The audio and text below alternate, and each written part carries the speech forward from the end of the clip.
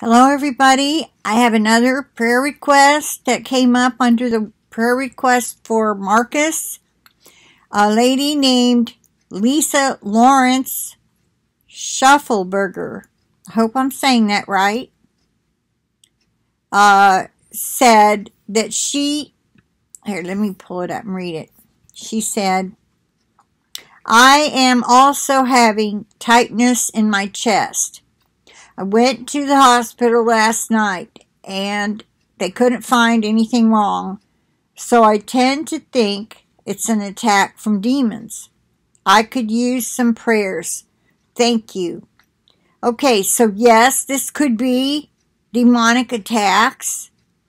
We must always be on the lookout for things like that, because if I'm not mistaken, wasn't it a message from the Lord that I shared? Or maybe I just watched it. To not go get tested. Don't even go get tested. Because the swabs have CV on them. So, surely, I'd like to ask Lisa, did they test you for CV? And if so, did they have an answer before you left? Or are they going to call you today? I'm just wondering. Because this just says 9 hours ago. It's 8:52 a.m. here in Alabama, USA. And it's Friday, April 3rd. Okay, so we could be looking at an attack from demons. So what do you do when you're under attack? You don't have to have anybody do anything. You need to take control. You need to say, if you feel you're under an attack from a demon, if you get a medical issue, and it could possibly be an attack from a demon. Okay, because they're like really working overtime right now to wear down the saints.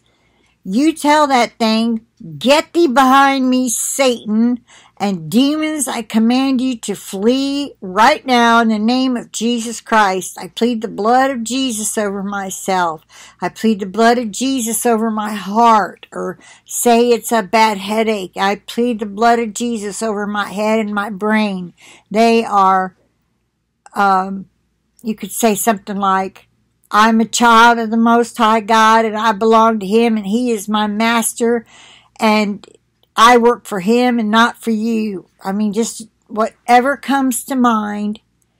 If you don't know how to do spiritual warfare praying, you get into Ephesians chapter 6. I don't remember seeing you comment, so welcome to my channel, Lisa. Because I think I would remember that name, but maybe not. Okay, so I do have a list of spiritual warfare videos on my homepage. You can go and listen to those and any prayers for spiritual warfare. Type that in the search channel and the search bar and pull up all videos you can find that you have time to watch on spiritual warfare. You have to have your armor on. That's where Ephesians chapter 6 will teach you about the armor of God and praying at all times and with all manners and petitions and for all the saints. It does say to pray in the Spirit. So if you don't yet have that gift, you just keep praying for it. Okay, don't let that hinder you. Satan knows English as well. He doesn't know our heavenly language, but he knows all the earthly languages just fine. So that's a little bit of advice for anybody that might be new or you've been a Christian all your life, but gosh, your preachers never mention spiritual warfare or putting on the armor or pleading the blood of Jesus. That's because they're taught not to. And anyway, so I'm going to plead the blood of Jesus over this video because Satan doesn't want this information out. We must do our spiritual warfare. I anointed in this house last night. I anointed Buddy up one side and down the other. I poured oil on his chest, prayed over him, and bless his heart, he went and got a drink of water and just collapsed. That's what he does.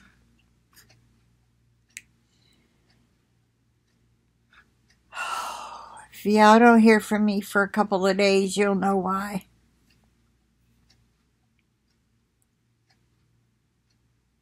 I'm praying for a good report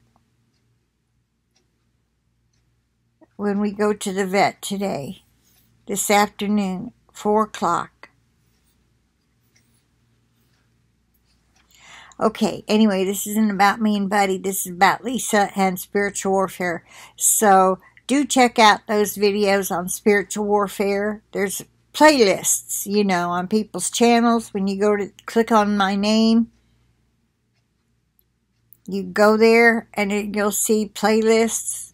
Click on that and you'll see a row of them, and one of them is spiritual warfare videos. Some are mine, some are others, I believe.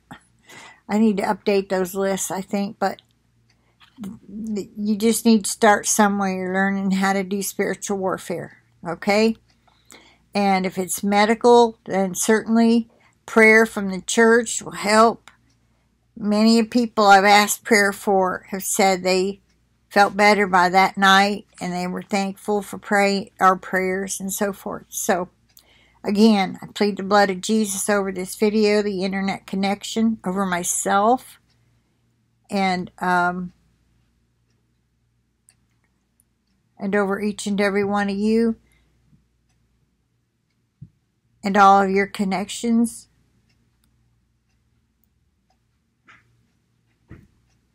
And all of your devices. I just drew a blank there. I know there was something else. Oh, and I also want to say I declare that no weapons formed against us shall prosper. In Jesus' precious and holy name, I pray that. Okay, with that, I'll say bye for now. I'll talk to you later.